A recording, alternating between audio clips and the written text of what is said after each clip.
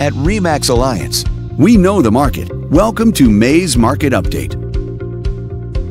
Let's take a look at residential real estate activity in your area during the month of April. The number of active listings was down 44% from 1 year earlier and down 7% from the previous month.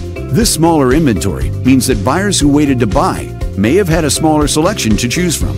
As you can see, the median listing price for the month was just over $670,000. Compared to last year, the average number of days units spent on the market before being sold was up 97%. The higher number of days may signal a slowdown in the local inventory turnover rate.